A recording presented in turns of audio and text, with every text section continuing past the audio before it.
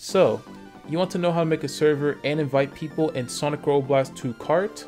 Well, this is how you do it. Now, before you open up the game, head on over to Discord first and then make sure that your profile picture is set to online mode.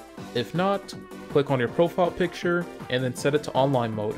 Now head on over to Sonic Robo Blast 2 Kart, go to multiplayer, and then under host a game, go to internet LAN.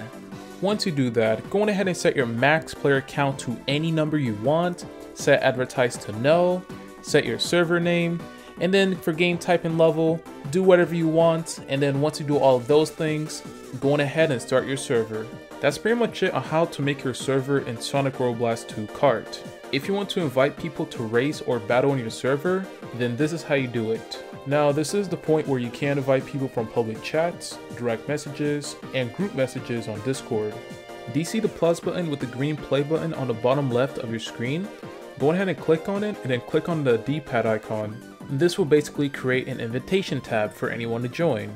Now for anybody who is trying to join, open up Sonic Robo Blast 2 Kart, go back to Discord, and then on the invitation tab, click on the join button.